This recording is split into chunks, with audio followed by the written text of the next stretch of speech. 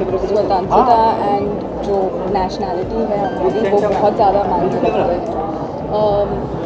I think every year हम जब से छोटे थे स्कूल में we done so much on independence day, सो जो उसका मीनिंग है वो एकदम क्लियर है एंड हर एक कंट्री की अपनी कुछ यूनिक वेज होते हैं सेलिब्रेशन के, और हमारे भी है।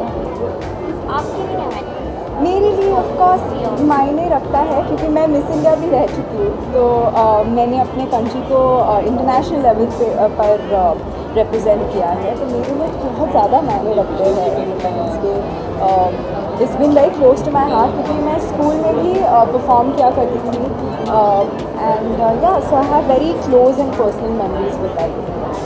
You're working for the collection of Right. There were 5 designers. Yeah.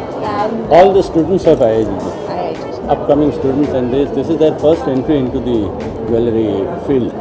Now they'll go out and face the real world. And they're amazing.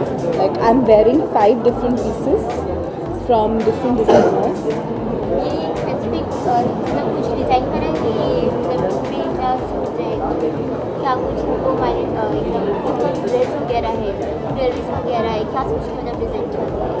नहीं, स्टूडेंट्स को थीम दिया जाता है और वो थीम पर डिज़ाइन करते हैं। हर एक स्टूडेंट को अलग अलग थीम देते हैं, वो अलग डिज़ाइन करते हैं। और वैसे ज्वेलरी तो किसी भी ड्रेस पर या किसी भी कपड़े पर अच्छी लगे तो वो तो दैट इज नेचुरल। ऐसा कुछ नहीं है कि मतलब ये ड्रेस के लिए, और ज्वेलरी को देख के फिर इनका ड्रेसेस डिज़ाइन।